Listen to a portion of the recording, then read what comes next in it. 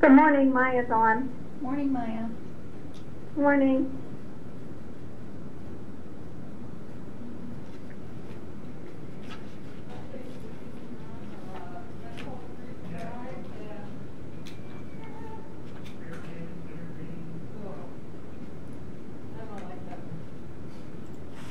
My husband liked to go for $50 worth of candy a month, sugar-free candy.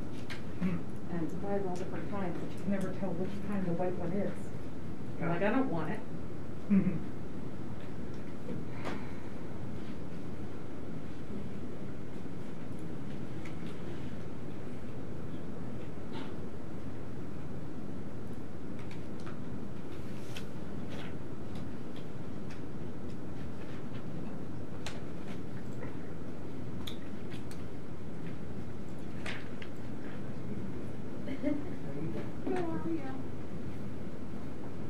Sir.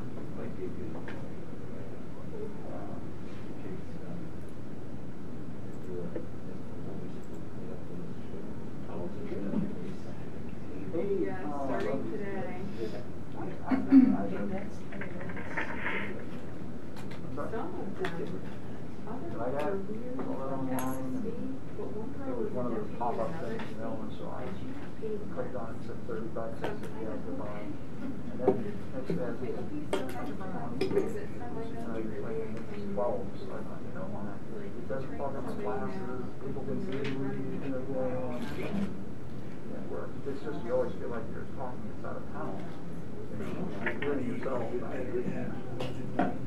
Things we're going to have these things for a while. First going thousands worth of rules. So we're helmets or something. Huh? Oh, you just got one. How's Shannon doing today? Thanks, Donnie. Shannon's here. That feeling of having the sleep melt on your head when you came in was just so nice. I liked it. Was leaving little divots on mine. I know, there was a guy walking in front of me, I was thinking, I don't have a hat on. I had my scarf on. Not that I don't like it. That's okay. Jerry, we live? We are. Okay. Ask you to please rise for the opening prayer and the Pledge of Allegiance. Dear gracious God, we pray that you will guide and bless our meeting this morning. Lord, may your face shine upon us with your grace and mercy. We pray that we will feel your presence with us throughout the day, because you are with us wherever we go. We ask this meeting focus upon your plans you have for us. Let our actions be positive and valuable to our aim, which is to build up each individual and help each other. We humbly ask these things in Jesus' name. Amen. I pledge allegiance to the flag of the United States of America, and to the republic for which it stands, one nation, under God, indivisible, with liberty and justice for all.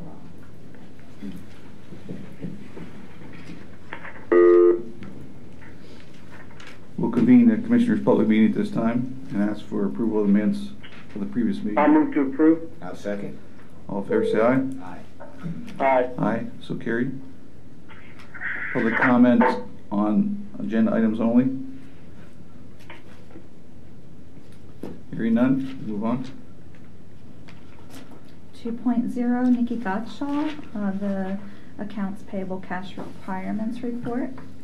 Morning, Nikki. Good morning, Commissioners. This week, the cash requirement report is $847,235.22. Did you have any questions? You answered mine earlier, so thank you. No, I'm good. Okay, hearing none, have a motion to accept the cash requirement summaries. I'll move to approve. I'll second. All in favor say aye. Aye. Aye. Aye, so carried. Thank you. Thank you. 3.0 with Roxanne Greco, Personnel Actions. Morning, Roxanne. Good morning, Commissioners. In the Register and Recorder's Office, Leslie Carnevale full-time reclassification, clerk 3, pay grade 4, $15.26 hour, effective January 24th, 2021. Also in the Register and Recorder's Office, Elliot C. Crossley as a full-time reclassification, clerk 3, pay grade 4, $14.09 hourly, effective January 24th, 2021. In the courts, MDJ Solomon, Caitlin Stover is a full-time replacement, clerk 3, pay grade 4, $14.09 hourly, effective February 8th, 2021. In the prison, Christine M. Now, full-time replacement, clerk 3, pay grade 4, $14.09 an hour, effective February 8th, 2021. At the prison, Caitlin M. Townsend, full-time replacement, correctional officer relief, male/female, pay grade CO1, $17.46 an hour, effective February 2nd, 2021. And finally, at the prison, Sean A. Bogart, full-time replacement, correctional officer relief, pay grade CO1, $17.46 an hour, effective February 14th, 2021. Okay, so these are replacement positions or reclassification positions, a couple clerks that were not on the same level as the other clerks That is across correct. the county, making it more unified. Right. Okay. Any other questions or comments? Have a motion to accept? So moved. I'll second. All in favor, say aye. Aye. Aye, so carried. Thank Aye. you. Thank you. 4.1, Maya Toon, vote on purchase of the 2021 Ford F-150. Maya, you there? Good morning, Commissioners. Yep. Morning, Maya. Good morning. Good morning. The item here is to vote on the purchase of a 2021 Ford F-150 Crew Cab. That's for the Domestic Relations Office, and it's from Whitmore Auto Group. It's in the amount of $46,500. They are a CoStar's contract, but also I'd like to note that the funding for this purchase is actually being done from special revenue funds through the Domestic Relations Office. They're Title IV DE monies, so there are no outside general fund monies being used for this purchase. Okay, good. Any comments? And part of the reason they get those funds, I think, is because they do a very good job of fulfilling the federal requirements to collect and the state requirements. That's correct. Yep, and this, this funding is specifically to be used towards these type of purchases. Okay. I'll move to approve the purchase. A second? All in favor, say aye. Aye. Aye. Aye, so carried. 4.2 is Maya Toon, voting on awarding the proposal for the purchase of the delivery of 144 golf carts. I know we're still in the holding period on getting a final number on that. I haven't heard back from Chris Strand, but tentatively we're still waiting to get, I think, the trade-in value, but we believe it's going to be fine. But ultimately, the proposal came in just for the purchase of and delivery of the 144 golf carts with Club Car in the amount of $3,500 per cart. And the proposal is about $50,000 less, I believe. Mm-hmm. Okay, that's good news. When we put it out to competitive bid, right, it came in 50,000 less, which is good, which always is a good reminder for us to use that competitive sealed bidding. So I think that we need to discuss where it's coming from, right, or how it's being. That's 504,000, Maya. The 144. Now it will not be more than that. Is that the? That's what I understood, because the proposal they provided for the $504,036, that was including the trade-in value and all the other ancillary type things that they were looking to get as a result of the purchase. Okay. I think the biggest holdup was that they actually had to do an on-site visit for the current carts that they have, and they were supposed to do that Friday, and I think for some reason, unfortunately beyond their control, they had to cancel that. So in order to truly see, to make sure that, to represent the trade-in value that they provided, they wanted to do an on-site visit of the carts. Okay. And what we'll be doing is a 8-year loan with Indigo Golf, which is former Billy Casper Golf, and they will be making a one-time payment to us per year for those 8 years. They'll be making their payment in October to the county to satisfy the loan, and it'll be at 2% interest. So I think it's important for the public to understand that, first of all, the money for this is coming from the revenue of the golf course. And my colleagues can give, I think, if I saw correctly, there's over $200,000 that they have in cash on hand. The golf course has been doing better, and it's a improvement for our community to be able to have a public golf course. But we've been paying to rent carts. And correct me if I'm wrong, Commissioner, Ms. Aaron Metzger, because I couldn't make it to the meeting the other day at the course. But we've been paying to lease carts, and it's getting to the point where it's actually more economically advantageous for us to do this purchase, because we'll have them for a long time, and we hope to be able to make money on them through the we do make money on them through people paying for the use of the carts when they use the course, and also some other ideas with maybe advertising and so forth. But I think after we examined all the options, we thought this was the most prudent. And the good news is also we had it vetted by the rec authority, one of whom was people as a banker, and so we kind of have worked out the best way to finance this in the least cost. Yes, they did a cost analysis on it. This was the best option to go. The previous carts were anywhere from 18 to 20 years old. They were breaking down, which resulted in more maintenance cost on them. Our maintenance department spending more time on them over there. There was the straps are breaking, and golfers' clubs are falling off and breaking. We had to replace golfers' clubs throughout last year, which leaves a bad taste in a customer's mouth, having their clubs damaged as they're playing. And this was the best avenue to go. We feel that they're in a financial position now due to them having a couple strong years, especially this past year, even with COVID. They had a very good year. That they're in a situation now where they're able to be able to pay back the loan over an 8-year period. Yeah, for me to see the cash that they had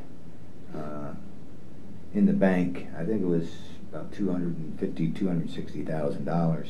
Now that wasn't what they made last year. It was a little over $100,000 in the black. But for decades, this golf course has lost money, and was a burden on the taxpayers.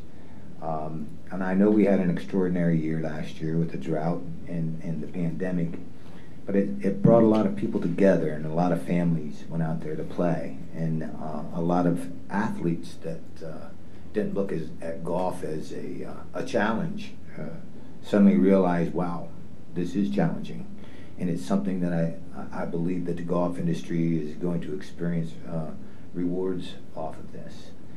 I'm very, very happy to see finally the numbers turn around, and giving them a loan at 2% makes sense to us, especially now. I mean, we're making anywhere from 0.5% to 1% on our money, and that doubles what we'd be making somewhere else.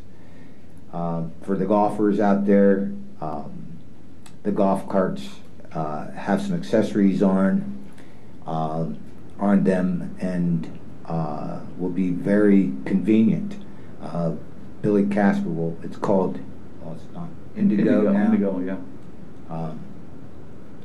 They had their own app, and it's of the holes when you're playing golf. It will show you on the app where you're at, how many yards to the flag, how many yards to Sand Trap, and it's a really nice app for our golf course. And there's actually ports that you can plug your phone into on these golf carts, because inevitably your phone runs out of juice using these apps. And what a bonus that's going to be for the golfers. So I'm pretty excited. They were needed. The average life, expected life is between 8 and 10 years, and we have 18 on ours. But there's a lot of cost in maintenance and personnel to fix those golf carts.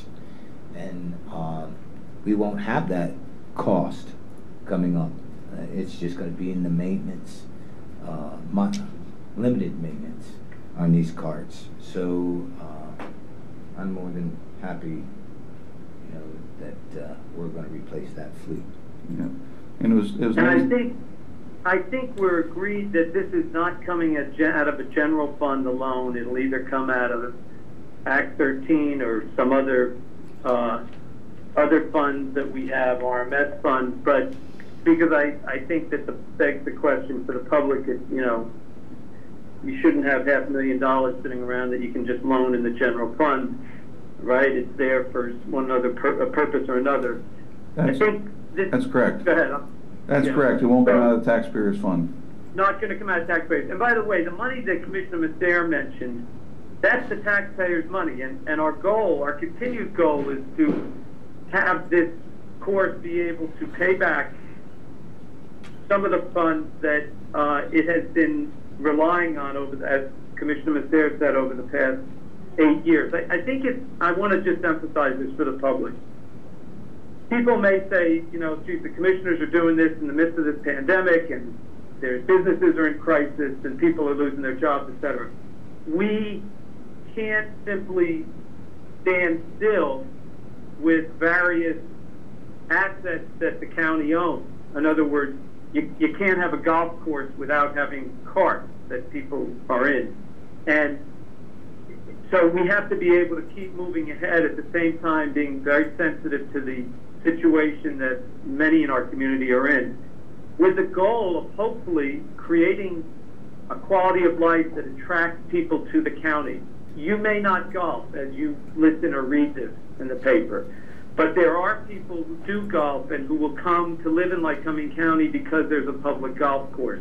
And in a situation where our population is decreasing, we need to do everything we can to try to attract people to come here for the quality of life. So hopefully this will continue to make that course something that attracts people, just like the Community Arts Center attracts people, and other things, whether they're ballparks, etc. So. And one thing I hear often is there's nothing to do in Lycoming County, which is not true. And this is an asset that we can utilize in Lycoming County. It's important how we utilize it for our golfers, but also for our nonprofits. Our nonprofits have tournaments over there every year that raise $300,000 to $400,000. And with COVID and with businesses shutting down and they're not at liberty to give sponsorships and monies away to these nonprofits because they're just not able to at this time, this is another way that for those nonprofits to be able to raise money so they can exist, because we have a lot of good nonprofits in Lycoming County that need to operate, need to exist, and this is another way they can do so through this asset. And it would be remiss of us not to mention that there's some more board members that we placed on the Rec Authority board, and they come from diverse backgrounds, from retired teachers who have played at that golf course, or a teacher who've played at that golf course ever since he was probably in elementary school. It brings a lot of knowledge about the golf course and the history, institutional knowledge, the history of the course. We have 2 businessmen, we have a banker and bookkeepers, and we're well positioned for them to keep an eye on everything and how it's going. So I want to thank them for volunteering and stepping up to help the commissioners out, and I know that they're going to be calling the master gardeners to go up there and beautify the golf course around the clubhouse so that it can be used by more people than just golfers. And we're looking forward to the transformation of this golf course for a multi-use in the future. Yeah, that's a good point. In fact, they're looking at, we've talked about that a lot, about trying to make it a place that families can go even if they don't golf. And they're working on some things with the soccer-like golf. I forget what they call it. For the golf. You know, in other words, these are events that people can participate in who don't golf also. So Yeah, to become a further recreation area. Okay. Can I have a motion to accept the proposal for the purchase and delivery of the golf carts? I'll move to approve. I'll second. All in favor, say aye. Aye. Aye. Aye, so carried. Thank you, Commissioners. Thank you. 4.3 with Brooke Wright, vote on agreement with the Department of Community and Economics Development. Brooke, are you on the line? Yes, I am. Okay. Good morning, Commissioners. Good Good morning. morning. I'm asking Morning. you, I'm doing good, thank you. I'm asking you to vote on the agreement with the Department of Community and Economic Development to forego receipts of payments for real estate transfers that are sent to DCED, which in a sense is the State Tax Equalization Board, is why we send these real estate transfers to them. They pay us 20 cents a ballot sale, and they are asking us for the next 10 years, beginning on January 1st, 2021, and ending on December 31st, 2030, that DCED shall withhold payments due to the counties under the Act and use each payment for the sole purpose of developing and maintaining a new and standardized statewide database. This database allows the State Tax Equalization Board to come in to audit us, run reports for all the government agencies that are requested. All 67 counties are in agreement with this agreement to forego payment for the next 10 years. We only average about $600 a year for ballot sales, so it's a minimum loss, I think. Do you have any questions? Now, hopefully this will help us bring the process into sort of a modern age, which eventually should help you be more efficient in your office, right? Well, they will allow us to use the databases to run reports, etc. So that will help us, yes. Yeah. Is this database going to keep values updated? I'm sorry, Tony, I couldn't hear you. Will this data help bring values updated annually as to the sales prices? They do that now. Yeah, yes. But they do it all on paper now. So bringing it into the computer will make it more faster and efficient for the auditors. Yes. So one of the issues, and STEB was an agency that we relied heavily upon, especially when we were determining, what was that called? Common level ratio? Common level ratio, thank you. And you know, you can read many articles that believe that is a good indicator of when a reassessment is needed, and then likewise, on the other hand, there's many articles written that it's not something that you should base a reassessment off of. So we need more clarity as to what we should be using to trigger a reassessment. But I can say this, from the numbers that I'm seeing right now, our values are so wrong that it's something that needs to be addressed. Where we have actual assessed values of $100,000 and these properties are being bought for $500,000. this is putting an unfair burden on the people, you know, especially the elderly that have lived in their homes for 50 years. These people are paying more in taxes because of our failure to launch a reassessment.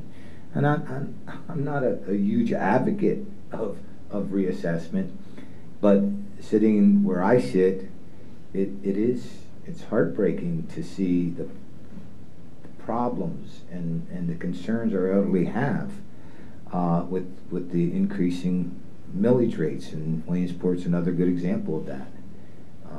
Another increase of a half of a mil, and they don't get those types of increases in their Social Security. So we truly, our state legislature needs to look at this. They've tried to come up with so many different ways of assessing and making something fair as far as taxation, whether it's, you know, personal income tax or increasing the sales tax, and yet there's nothing that I see that compares with the property tax. So it is a serious issue that not only Lycoming County is facing, but many counties in the state of Pennsylvania face. And I still believe that we're still, we're one of only 6 states that don't automatically launch a reassessment every 4 to 6 years in the nation. So I hope they can come up with something soon. Well, correct me if I'm wrong, Brooke, but I think that we're on track to do a reassessment in that we're on the waiting list with Tyler, right? We have purchased software with the intent to go live with the software, but there has been no contract drawn up with Tyler to do a reassessment. I thought we had done, we'll have to ask Tom, I thought we had done some preliminary work that had us on their waiting list. No, we are not on their waiting list. We've had discussions with Tyler about reassessments, but there has been no contract drawn up to do a reassessment. Okay. All right. Well, we'll have to look into that. Any other comments? Hearing none, can I have a motion to accept the agreement? I'll move to approve. Second. All in favor, say aye. Aye. Aye. Aye, so carried. Thank you, Commissioners. Thank you. 4.4 is with Mark Davison, voting on 2021 County Certification of Ag Preservation Funding. Mark, are you on the line? I am. Good morning, Commissioners. Good morning. Can you hear me? Yes. Good morning. Okay. Good morning. This request is for approval for our certification of county funds for the Ag Preservation Program for 2021. This action is something that we're required to provide to Harrisburg each year. They use these funds and plug them into their allocation formula and arrive at a total 2021 allocation for our easement program. We would find out our allocations at the end of February following the state board meeting in Harrisburg. The county funds are, are made up of 2 pieces. $50,000 that's included in the 2021 county budget, and then you'll see on the form a figure of $4,608, and that is clean and green rollback tax penalties collected in 2020. If there's an ag preservation program in the county, those funds are required by law to be provided for the program. I guess typically we receive probably 5 to 6 to 1. We would expect $250,000 to $300,000 for a total allocation, so it's usually annually a really good investment. So I guess if there's any questions, I'd be happy to answer them. You don't typically go down to that meeting, right? There's no need for anyone to be at the meeting? No. No, I think it's pretty standard procedure. They have a formula they plug it into and arrive at the allocations. That's why they're pretty consistent year in and year out.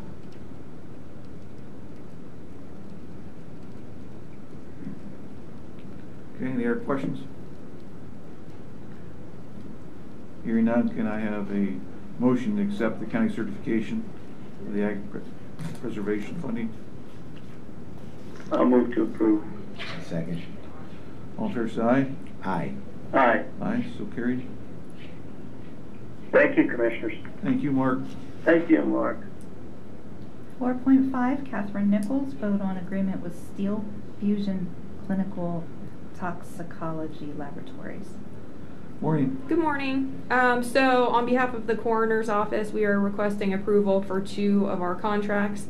The first one being with Steel Fusion Clinical Toxicology Laboratory in the amount of $350 per case. Okay, any questions or comments? Where are they located out of? Menneson, PA. How far is that? Several hours. And when you take someone there, is it just one or 2 people? This is not for autopsies, Oh, so this is for our buccal swabs that we use typically in suspected opioid cases. What we do is just swabbing the person's mouth, and then we can have a turnaround time, usually 48 hours. We have results back, so we can figure out whether we need to autopsy that person then, or if we can certify the death certificate and release that individual for further disposition. So this has saved us significantly over the past couple years. It's new testing that's available, and I know, I think 2 years ago alone, I had figured out we saved over $40,000 in what we would have spent on autopsying these people had we have not had this resource. How often do you do the test? Typically, last year we had between 30 and 40 drug deaths, so I would say we're doing probably about that a year. And that just, it varies based on the drug cases that we deal with.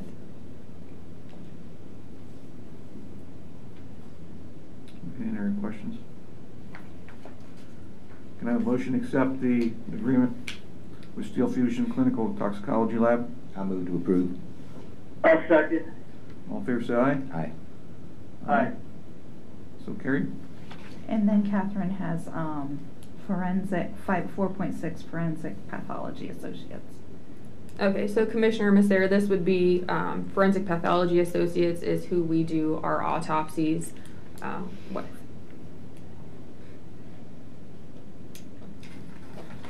And they do have a price listing right now. I would say from seeing bills, we're anywhere between roughly $2,000 to $5,000. We get closer to $5,000 if we're doing a child or an infant.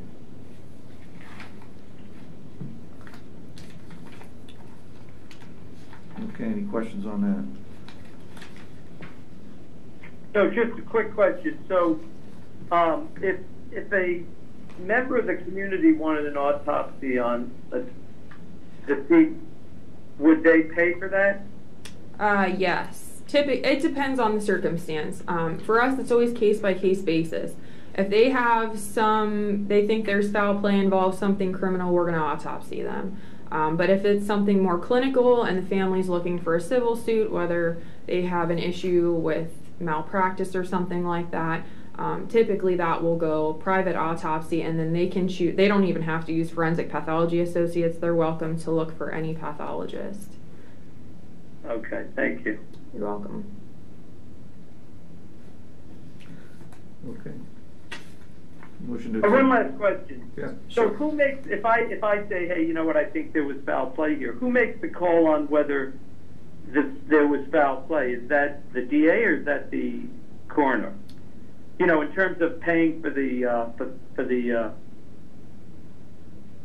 autopsy. Typically, it's the coroner's office that pays the autopsy fee. If criminal charges are filed, the district attorney's office can take the autopsy fees and then add that towards restitution. Okay, thank you. Sure. I have motion to accept the Forensic Pathology Associates Agreement. So moved. I'll move it. Second. All in favor, say aye. Aye. Aye. Aye, so carried. Thank you. Thank you. 4.7, Shannon Rossman, vote on rejecting the solo proposal for Wintersport Region Relief Well and Rehabilitation Project. Where's Shannon? Good morning, Commissioners. As you know, we had a RFP out for the relief wells around the Williamsport and South Williamsport area levee. Unfortunately, we do have a RACP grant for this, but they require the use of U.S. Steel. And U.S. Steel in the last 6 months has kind of skyrocketed. It was up over 1058 metric ton, and the bid came in about $1 million more than we thought it was going to come in because of the requirement to use U.S. Steel with the RACP grant. We consulted with Delta, who is helping us with the RACP grant, and we do have time.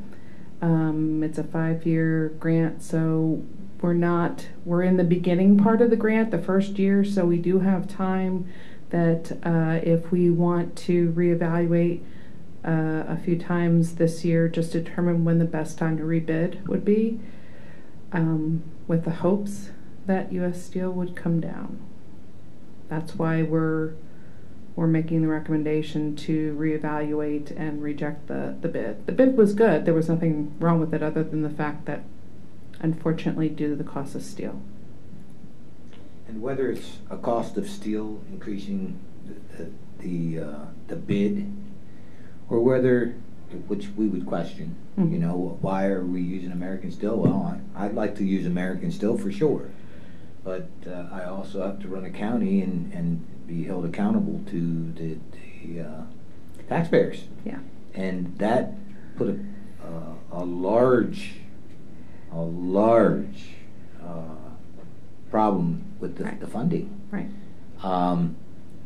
So whether it's materials that we use or whether it's labor, the taxpayers, and someday we have to come to an agreement that governments should be able to get a job done at a lower rate or a competitive rate. And this is just another example of how we did not foresee the extra cost. And what was the relief wells? Was that in the $5 million range? No. Or one? What was that? The bid came in at about $3.7 million. We were expecting around. Now we have some additional environmental costs because some of the relief wells are in the area where the Avco plume is, so we'll have to do a little bit of extra testing and things like that. But we were expecting around 2.3 to 2.7, and it came in at 3.7. And our RACP grant is only $1 million, so basically we're paying The steel. Yeah, I mean there was a few other costs in there, like having to address COVID. We're required to address COVID during this time frame and things like that. So that did add to the cost too. We don't think the cost would have been 3.7. We do think it would have been a little less than that because they were cautious and they gave us a cost per well for the environmental testing and getting rid of some of the fluids and the silt coming out of those wells. So we would, of course, only have to pay for the ones that they had to actually dispose of materials appropriately. But it's still, the cost of the U.S. Steel was still the deciding factor. Now, we think that RACP might be opening up again in the fall, so if we were to rebid, maybe we could see about trying to get some additional funds if it's still higher than expected. So that is potentially an opportunity. I mean, we have to get the project done sometime in the next couple of years, and we do have to make sure that we're doing it through a full season, because some of the wells need to be done in the wintertime just based upon where they're located at. You need firmer ground. Some wells can be done during the summertime. you know, we're going to have some additional costs just because when PennDOT put some of their ramps in, they went over some of the areas of the levees, then it kind of cut off access, so we have to put some of our own access ramps in, especially around the Faxon area.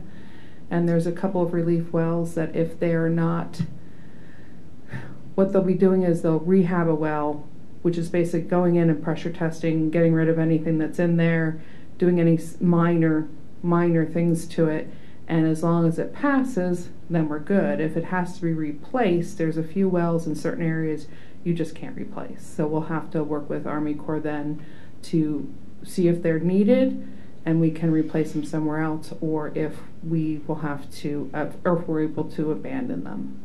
So, but at this point in time, we thought since we do have time that it would be beneficial to us to wait and hope things settle down. Okay, any other questions or comments? I have a motion to reject the solo proposal for Williamsport Region Relief Well Rehabilitation Project. I'll move to reject. I'll second. All in favor, say aye. Aye. Aye. Aye, so carried. And just to clarify, because of the rejection, you don't feel that there's any possibility of us getting decertified for the amount of time it may take to rebid? I don't think so. We have to move forward, and we have to, some of the things that have to happen with the Williamsport area levy right now is putting together the operational strategy, which is basically doing a very large oversight of the levy and identifying individual projects, doing somewhat of a cost estimate on some of those projects and saying, okay, Williamsport, South Williamsport, you need to make sure that you have X amount of money in your budgets for the future. And that's one of the reasons why the Army Corps has that requirement for this July. And then their SWIFT report has to be updated every year. And that will also come into play this July. We were very lucky to be included in the WRDA. The WRDA Act is a federal act that talks about water resource. Oh, yeah. I can't quite remember what it is, but it's basically going to, what it's getting us is the Army Corps is going to do its own analysis of the Williamsport area levy system and make a determination of those projects also. And they will do that themselves. They will come in, they will look at everything, and from there, then they'll start identifying and we'll start pushing for funding for those projects. So it's kind of all starting to come together. It's just that this deal is what kind of is holding us back right now.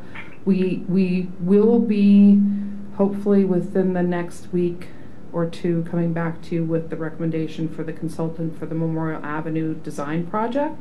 So it's not that we're not moving forward.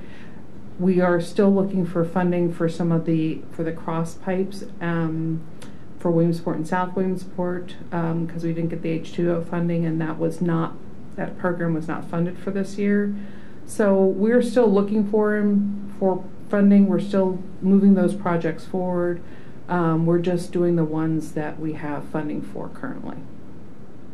And we're utilizing county staff to find them as well as a consultant. Yeah. We have Keller Associates who works at the federal level and state level sometimes, but they were very key to getting us in the WRDA, which took a few years. I think that was 2 or 3 years to get us actually into the WRDA Act and make sure that they also helped us get the EDA grant from Memorial Avenue, and they'll help us reapply for another EDA grant in the future for Dewey Avenue.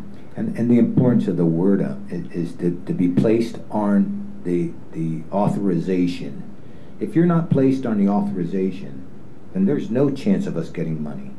So that was big news. Yes, it's key. I mean, we still have to push for the funding of those projects, for funding of all the implementation of it, but just getting on that act is half the battle. The other half now will be to see what the Army Corps comes up with, and hopefully it kind of corresponds with what we're already doing, but then we'll start pushing for funding. So it's not guaranteed funding, but it's the next best thing. So, I mean, I hate to keep pounding this subject, but so we spend a lot of money in consultation fees and doing design and, you know, putting together a bid, something that we can say, this is about what it's going to cost us. Now, the Army Corps comes in and does their own analysis. They take what is already out there, and then anything that they need to add to, they'll add to. They take our information. Well, they'll take whatever information is currently available. Okay. And then they'll also add in whatever additional information. If there were no information available to them, what would happen? I don't know. Okay. I'm just saying. Yeah, I don't know. If we're going to... I don't think we'd be on the Word Act if there was no information available. Okay. I think having the information that we have has helped us to, and helped Keller Associates to get us on the Word Act, because of the fact that, you know, we have a levy system and it is the only thing protecting a good majority of our real estate. Okay. So, I mean, and the fact that we do have a large majority of our industrial park and everything is being protected by the levy, I think that's helped us also.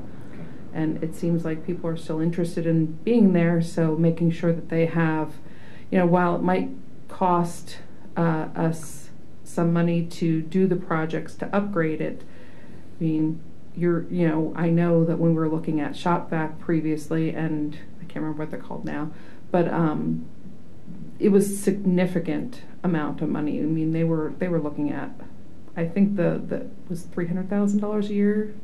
There's nobody that's going to be able to afford that kind of insurance. Okay, thanks for the work. Thank you, Shannon. You stick by for the next. Sure. Okay. Commissioner comment? I'd like to revisit the golf course first of all. In the past year, we've explored selling land around the golf course, not the course itself, the two courses, but land around it.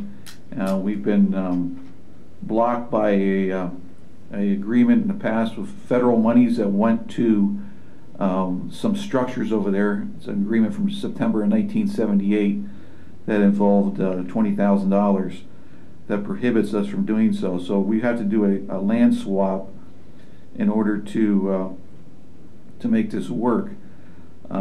This happened to the city of Reading.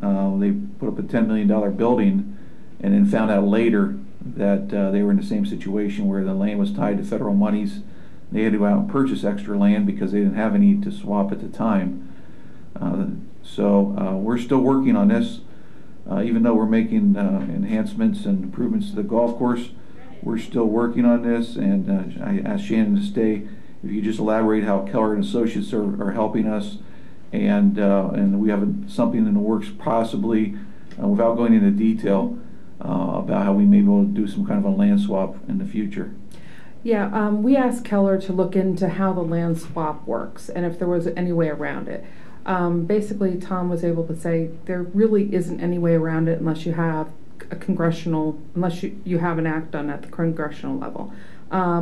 What he is going to help us with, and what we think will be able to be very useful, is he's going to help us through the process to make sure that we can do it as quickly as possible within the realm of the process. He's already talked to both the federal and the state level.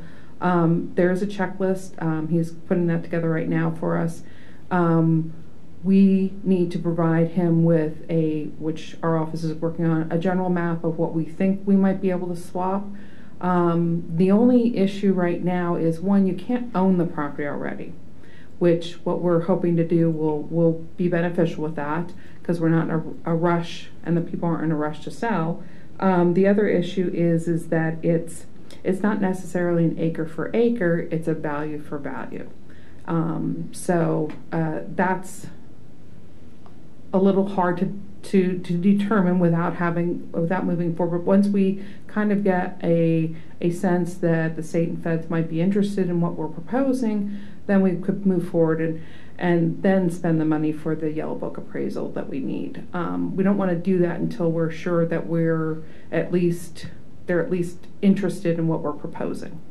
And one of the other issues that, and why initially when we were looking at this, is they were saying it takes 5 to 7 years to do, was because there's one person at the federal level, one person, and the federal level who approves these. One. That's it. So it's obviously not his top priority. So, which is why it will be helpful to have Keller doing a lot of the pressure and reach out and everything. So. Okay.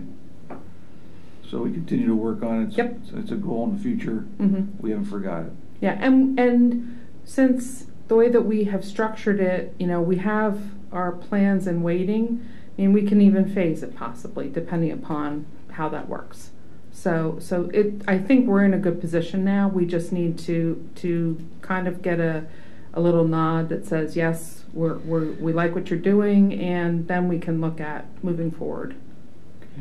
But what's so very frustrating, at least from our positions, is that here, if we would have known that there was restriction placed for a very minimal amount of money that we received, okay?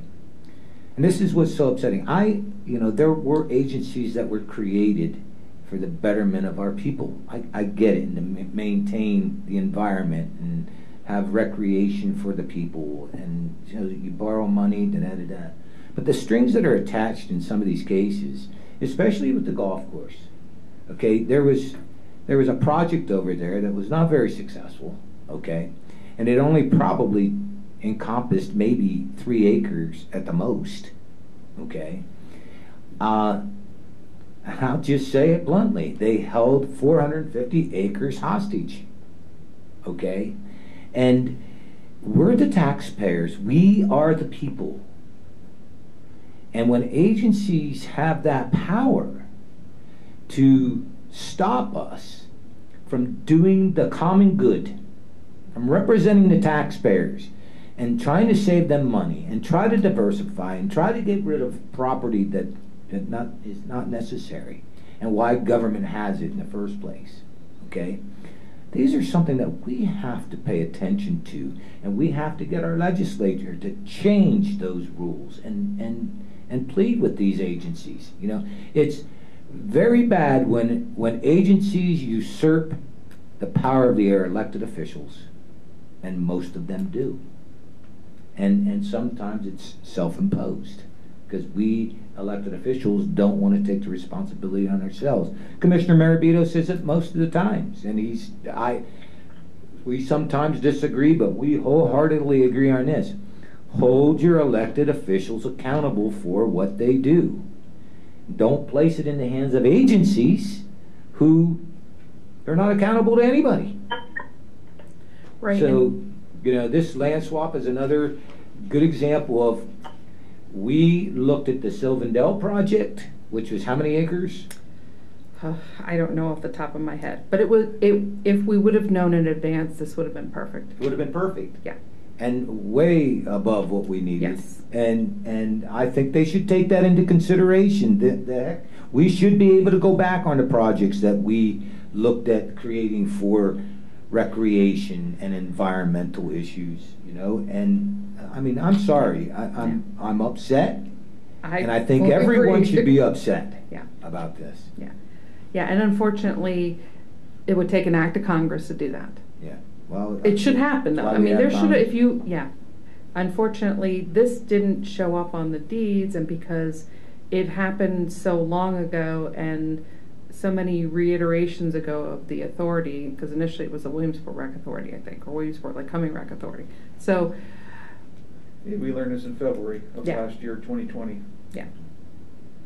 So, couple things. By the way, we should ask Congressman Keller to put together a bill and see if we can't get it moved. But with Tom Keller, and I like Tom Keller, he's been very helpful on the levy. I think we just have to be cognizant of how we're paying him on this, because if this is around for 7 years, there's no point spending a fortune with a lobbyist, where we can also get the congressman's office to sort of monitor the checklist for us. That's just sort of like, let's not spend more money on something that is going to be around for a long time. So I don't know how he's billing us on it, and This is falling under our current see us run contract. 7 years worth of consulting fees to basically, just keep track of something. This is falling under our current contract, where we pay him a set fee per month, and he works on various projects as directed. And On the retainer. Yes. Yeah. Okay. And Commissioner, if we're able to swap the land with the entity that we're talking about, that would not take nearly that length of time. Right. I thought there was something in the legislation about you can't swap it if there's other federal or state money involved. We have to We reach were out. able to purchase Yes. Silverdale because we got money from the state, which came, I think, partly from the Fed. So I don't know. I'm not But sure anyway, about. I leave that to your discretion, Shannon. If you feel comfortable that we're not running up the huge bill, it's on the retainer and so forth. I just hate to have throw good money after bad, as the expression goes. Yeah, I'm not sure about the funding situation. I can't remember if you're allowed to do that. However, we do have to look at the property that we're looking at and make sure that it meets the criteria. So we will have to contact that entity and get a background on the property. There are some things that are not allowed, so we will have to look at that. Okay. Okay, thank you, Shannon. Mm-hmm. The next thing is we have a opening. We actually have two openings on our boards. The Board of Assessment Appeals. We have an opening. If anyone would be interested in volunteering, please look at our website. You can fill out an application and submit it.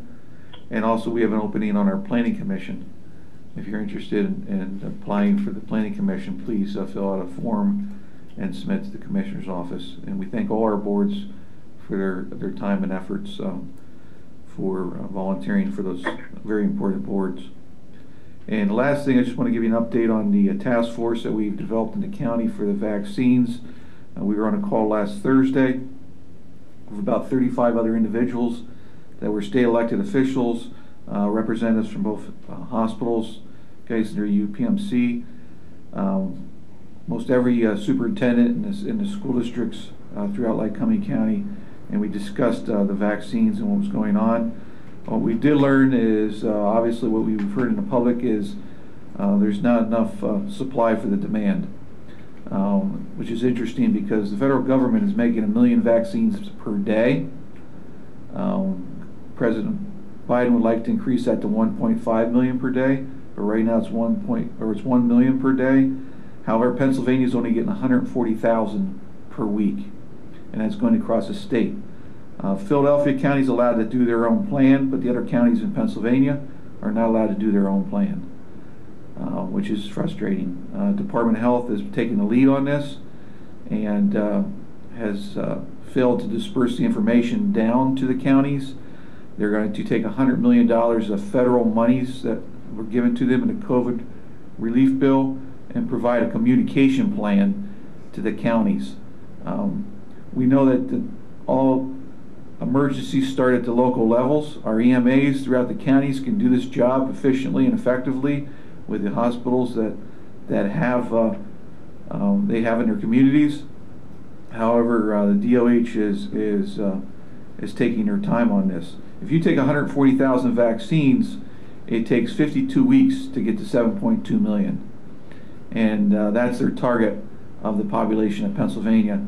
We can't wait a year for vaccines across the state of Pennsylvania. Florida is doing this effectively. West Virginia is doing this effectively. There's states that are doing it effectively. Pennsylvania seems to be behind the 8 ball on this. So we continue to ask for answers and look to see what's truly going on behind the scenes. They tell us to be patient. Everybody's asked to be patient. I think we've been patient long enough. We need to cry out to our legislators in Harrisburg and Congressman Keller to get to the bottom of this. Why aren't vaccines being delivered to Pennsylvania? Another frustrating part was Operation Warp Speed was the prior administration's vaccine plan for distributing the vaccines. 1 million of them are going out. There was to go out through FedEx, UPS.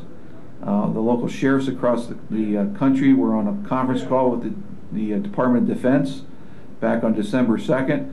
It was all ready to go and ready to roll out. However, at the local levels, they don't seem to know what Operation Warp Speed is. They have no knowledge of it because it hasn't been sent down from the state level. And they're kind of in the dark about what Operation Warp Speed truly is. Yet we've heard about it on the news. We heard how it was going to be explained, yet our local health officials don't have any guidance on it. So again, we need to reach out and get the vaccines, get answers, and get these out to the people. Right now, if you call the local numbers that you can't get vaccines, I encourage anyone to go out and get a vaccine if they want to.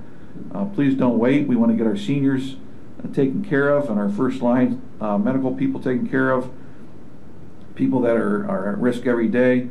It'd be great to have our teachers vaccinated right in the schools. There's school nurses that can do it at every school. They could have those done in a day, so we could have our schools in session. They wouldn't have to be worrying about whether they reach a certain level and then shut down the school again, which is greatly affecting our kids.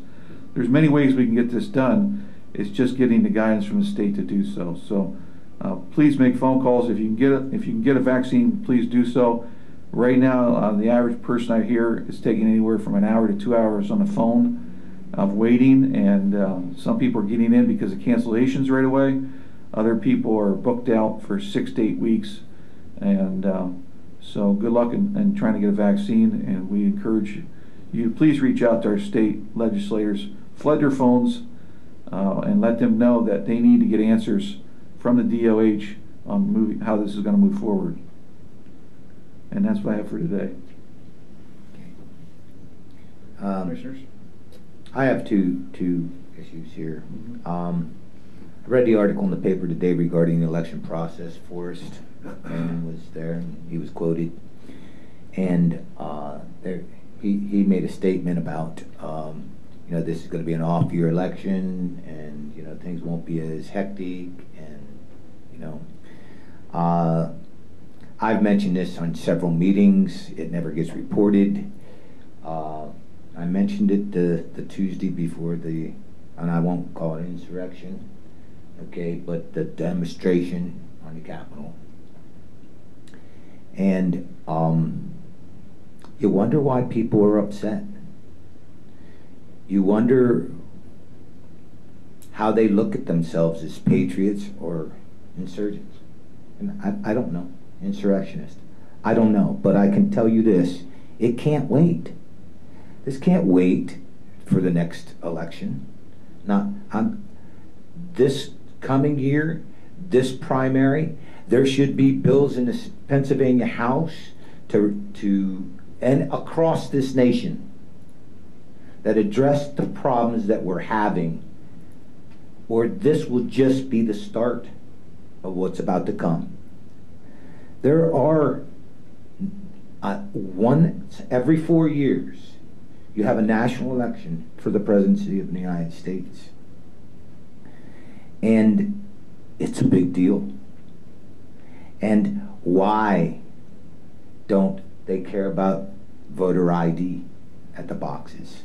Why will they allow unsecured drop boxes that can be stuffed? Okay.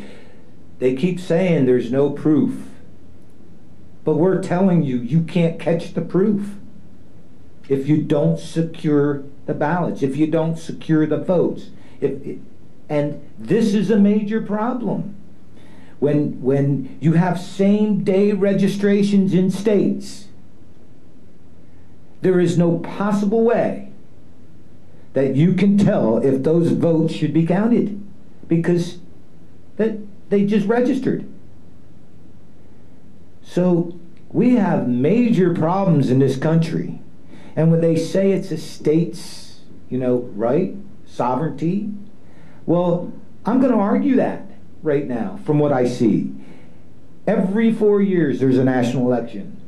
And unless the federal government takes charge of the national election, this country is in trouble. they do have consequences. When you start to listen to what's going on in executive orders, and I don't care which president it is, and when you start to hear about them taking away the filibusters, it's a protection for the people, okay? When you talk about retribution, the Italians were hung in this country only second to the black people, and they want to give them money? Give it to me as well. Give it to everybody. What the hell is going on here that they think that they can wait another 4 years? This is ridiculous, okay? And you're hearing about the Electoral College being challenged. Well, if you don't protect your drop boxes, if they're not secure, you don't ask for voters ID, then California and New York will rule this nation. And I don't believe anyone, whether you're a Democrat, Republican, or even a communist, would agree to this. So, please, call your state legislators, call your federal legislators. We need to address this before this problem gets even bigger. And then, on a more bright note, Noah's Earth Day cleanup. He's an 8-year-old boy. I don't know if you can see him. He's a good-looking boy. Mom and Dad should be very proud of him. He wants Noah's Earth Day cleanup for Williamsport, and he needs our help. So we need some bags and some things that to organize this cleaning up litter. He hates litter in the city of Williamsport, and I know I'm going to get on board, and I'm going to ask some of my colleagues and other people that can help for his cause to clean up Williamsport on Earth Day. I think it was on top there. Yeah, April 17th. Yeah, that's awesome. So join in Noah's Day, and let's help Noah get something accomplished. Okay, great, thank you. Commissioner Miravito? Yeah, I just want to comment on the vaccine here. I think it's, the Sun Gazette had an editorial Sunday about patients, and I think Commissioner Metzger mentioned this. I think the most important thing all of us can do is to try to help manage the expectations of the public, because the public is under an expectation that they're going to be able to get the vaccine tomorrow. And the reality is that there just is not enough vaccines produced for a country with, 315 million people. And then don't forget, we are buying from the same companies that are selling vaccines all around the world, right? I mean, the UK, Europe, all these countries, it's a worldwide pandemic. So if we can continue to try to take care of the most vulnerable, make sure that we're getting people with pre-existing conditions, people who are seniors, getting them vaccinated, and then at the same time being responsible in terms of not going and gathering places where we don't have to gather, not washing our hands, wearing masks, doing all the things that we can do until we get it. I fully expect that many people won't get the vaccine till June, July, August, because there's just not enough produced. We definitely need to obviously push our state legislators, as Commissioner Metzger was saying, but I think all of us, well, there was some agreement on the task force phone call. I can't remember whether Steve Johnson or not, but certainly Senator Yaw pointed out that he wasn't sure it was going to be helpful to do more distribution centers because there's no vaccine to put in those centers. So, we had gotten some, I had gotten some emails from some people saying, why don't you open up more vaccination centers? Well, if there's no vaccine, then what it does is it simply raises people's expectations about being able to get it. I think that, everything is being done. Look, everyone at the federal and state and local government, we all want to keep people safe and get them vaccinated as quickly as possible, right? It isn't as though at some level of government people are trying not to. But I think it's important for us to know that we have to continue to just do the responsible things, manage expectations, try to be patient, and try to fight also to make sure our rural communities are not left behind. So that's all. That's all I wanted to say on the vaccine. We're not out of the woods yet, and the best thing people can do is to try to not engage in gathering, right? I mean, that's where these outbreaks, where it trips from one person to another. Okay. And yes, Commissioner Massare, I had my flyer here from NOAA, and I was planning to pitch in either with a T-shirt or some way, but he is a very incredible young boy to take that task on, and we certainly will help him. And my question is then, too, with a state that has a large senior population, and they're making 1 million dosages a day, why is Pennsylvania only getting 140,000 vaccines per week? That's my question to be answered. And I hope they can come up with an answer, because more than one person's asking it. And I talked to Mr. Johnson yesterday, and he said that there are plans in the works, once the vaccines arrive, to mobilize and send out to homes.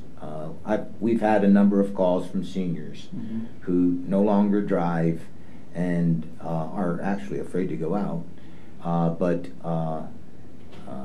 they wanted to know if anybody could come to them and give them shots. And I called him up, and he said yes, they are making plans on having mobile units to go out to different facilities to administer the vaccine. That's good news. Yeah, and certainly, at the point where we see more vaccines coming, if we need more distribution centers, we certainly should do that and, get it out there. We'll see. I just did a little math, and I think if at that rate, it's about 606,000 a month. That's 140,000 a week.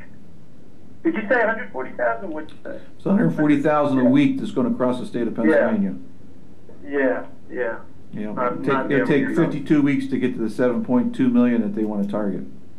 Right. That's why. Well, hopefully we can purchase more and get more into production. Okay. Public comment this time? Okay. MC Green, first of all, she'd like the contact information for NOAA's cleanup project. Is there anything on there where they can contact him? Or? No, I'll be calling them today. Okay. And I'll get more information for next week. Okay. And she also wanted to say thank you for the details on the golf carts, the financial details. Okay. And her last question is, she said her last word about the golf course discussion was appreciated. Is there a path on the course where motorized chairs for disabled can be used? Maybe you should read the full first comment. Read all the comments. Where is it? My computer's like frozen here.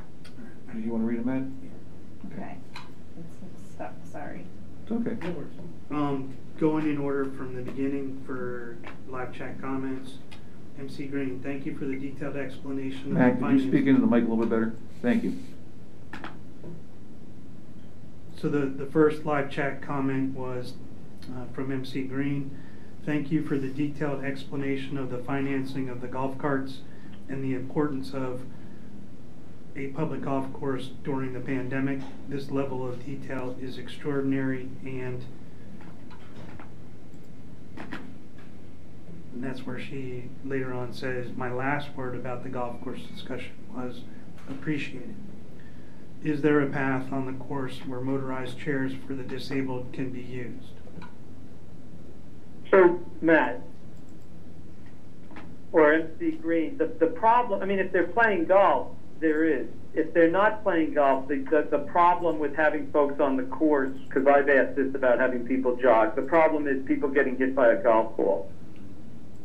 And so, if they're not golfing, they really can't be on the course. Isn't that correct, Matt? Yes, Commissioner, but, we're continually working with Indigo to try to identify alternate, sources or types of recreation out Right. there. It's just And challenging hopefully in that environment. some ways we can use those beautiful paths and so forth for people who aren't golfing. Okay, next comment was from John Shireman. The sign at the entrance clearly states mask required. A little bit further on, he clarifies and said, I see there are 2 people sitting at the commissioner's desk not wearing masks. Why? Comment from, hopefully I don't mess this up, Tahira Vizriel. Where is the minority representation? Another comment from her, nothing really happening or nothing really helping the disadvantaged in the community. Comment from Misty Dion, minority and marginalized representation is key. Nothing about us without us. I see you, Tahira, lead on sister.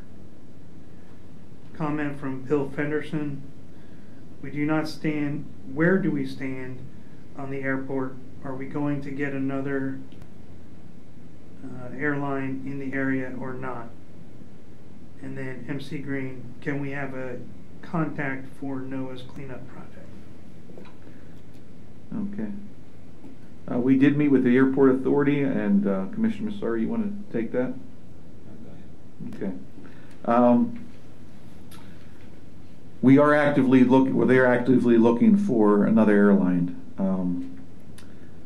Their hands were tied. They had to take American Airlines back until March due to funding. They would lose their funding, their federal funding, if they didn't do so. So they had to take them back. We all know that the American Airlines relationship has been strained. It's not been a good one. Basically, they came back because they needed their COVID monies, and so they had to come back. The Charlotte terminal has been given to Wilkes-Barre, so they're doing the one between here and Philadelphia. But the airport authority is in talks with other airlines, and we made it very clear we will not be giving them any money if they continue with American Airlines. We made that very clear to them. We want a new partner, whether it be 1, 2, 3 more airlines, and they are actively researching and doing their homework on that. So they're in negotiations right now with other airlines.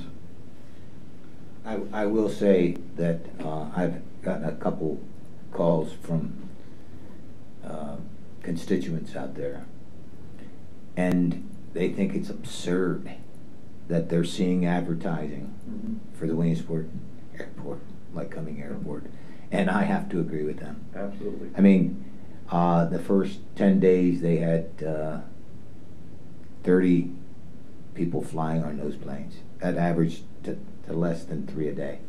Okay, they've given us a 1 o'clock fly out.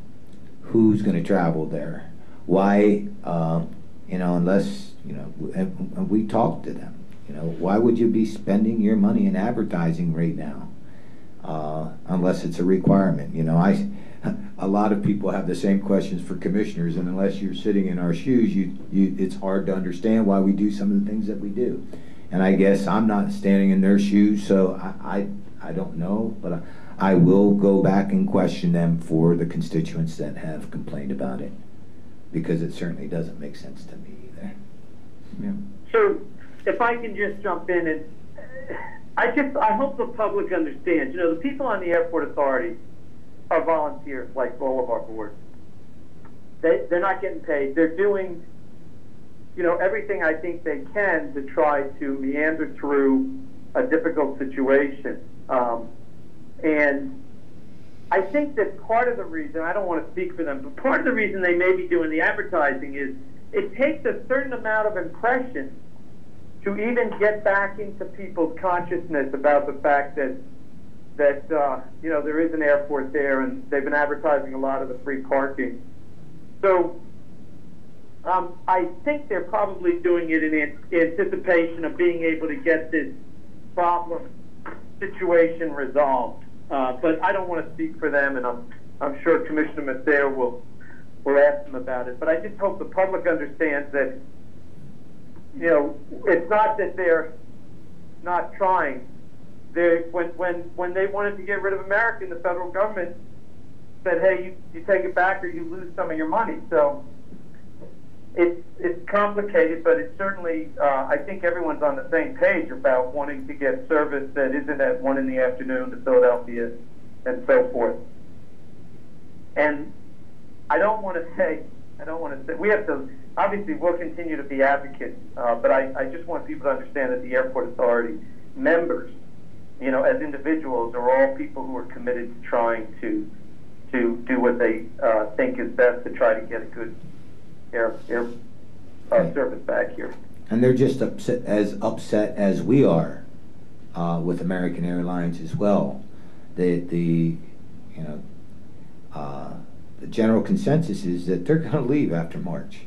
Mm-hmm. So you have nobody. So putting in colored half-page ads in the paper makes no sense. Until you're ready to be until we have a good partner and we're a good airlines in our airport.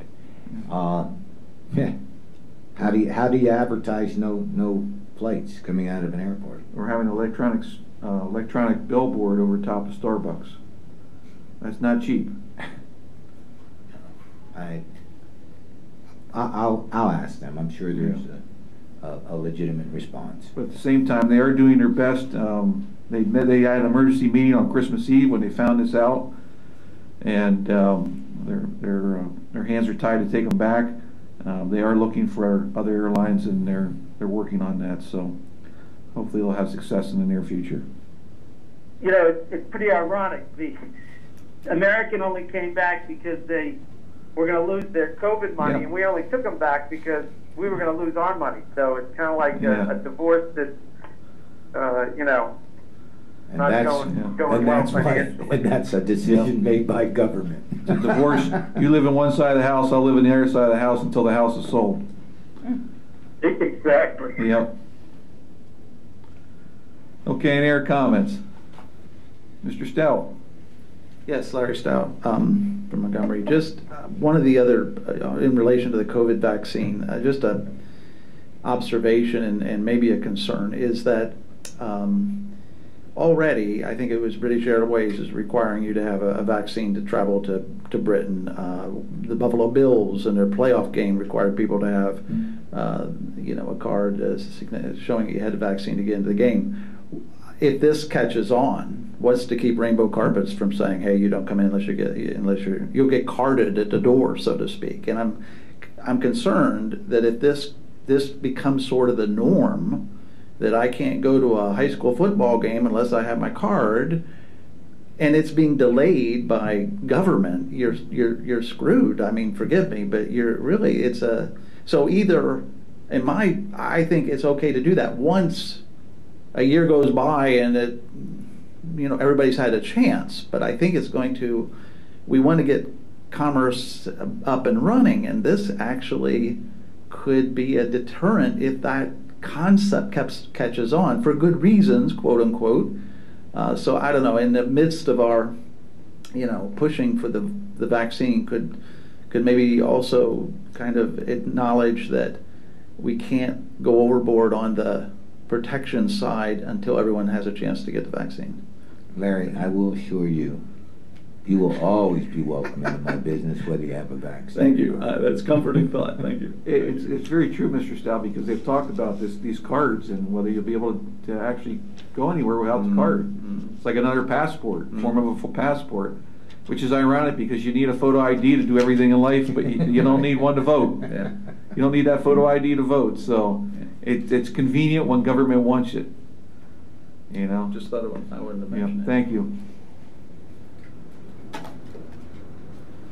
Okay, any public comment at this time? Okay, hearing none, we are will be adjourned. Our next meeting, we've completed our agenda. There will be no meeting Thursday. So our next meeting will be on Tuesday, February 2nd at 10 a.m. and we'll see if the groundhog saw his shadow that morning when we adjourn. Thank you. Have a great day.